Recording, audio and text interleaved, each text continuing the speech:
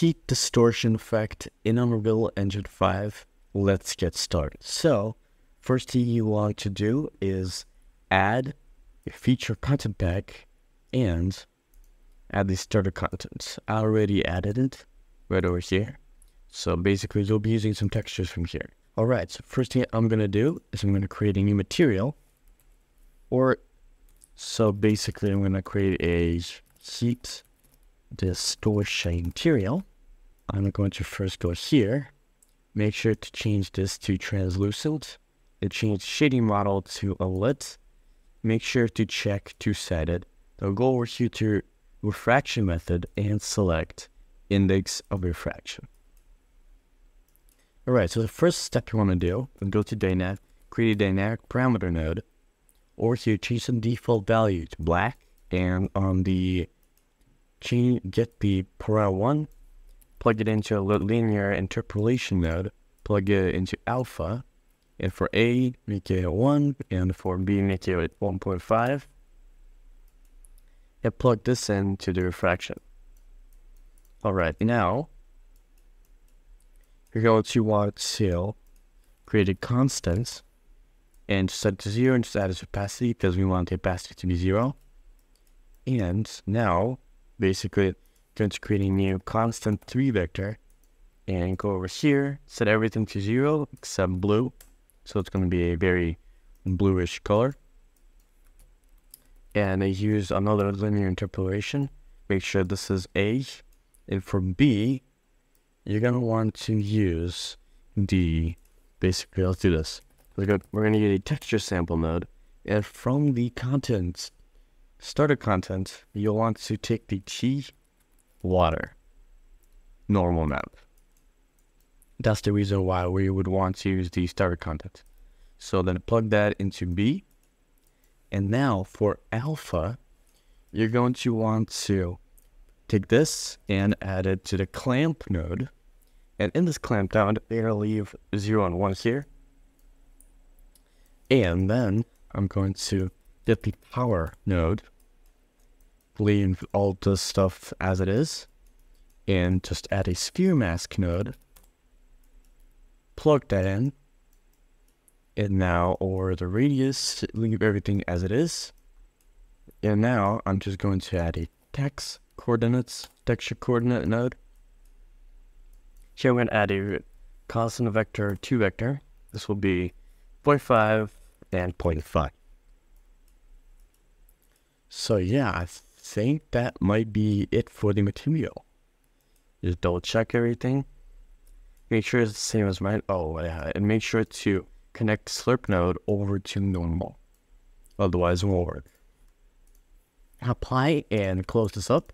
Now I'm going to create a new effects and Niagara system. Create an empty Niagara system. NS and heat distortion. Alright, so now go over here and create a new empty emitter. Call this distortion. And for this,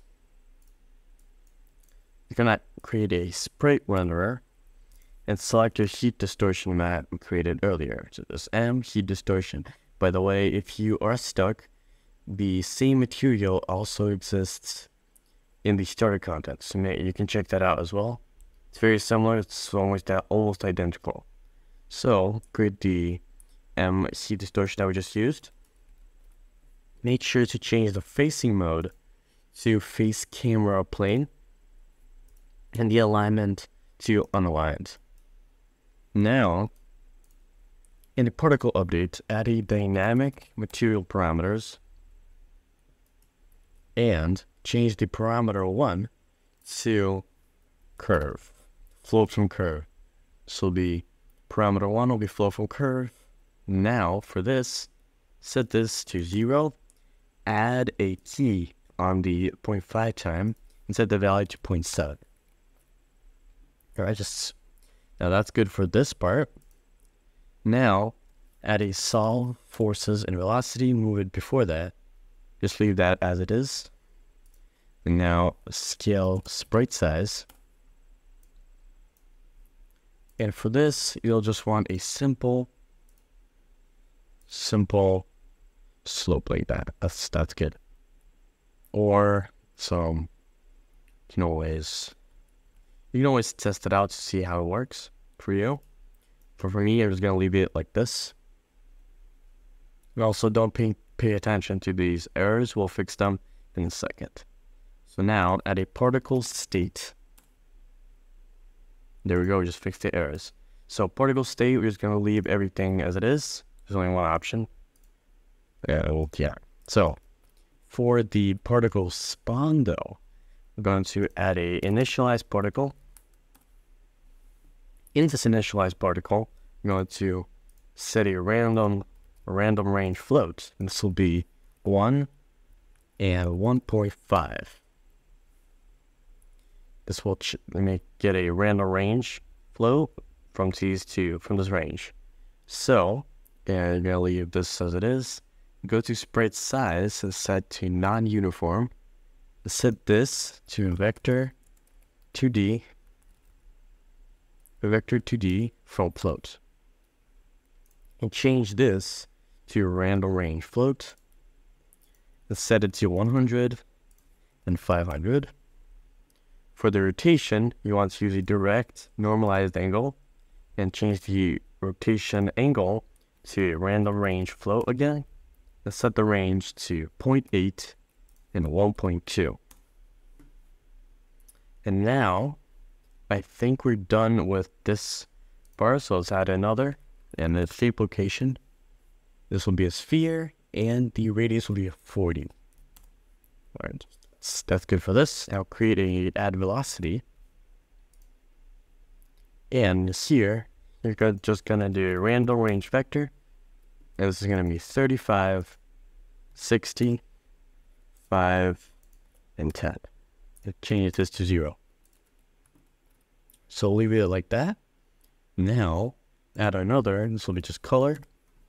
And for this, you just want to have a simple, it's gonna be a make linear color from vector. Linear color from vector. Vector and float, here we go. And for the vector, it's gonna do is 1, 1, 1. For the float, you're just gonna do a clamp float. And you're gonna do is 1, 0, and 1. Just like that. Easy. And now, after you've done that, go to the emitter update. Go to emitter state and set it to self. And make sure to check infinite.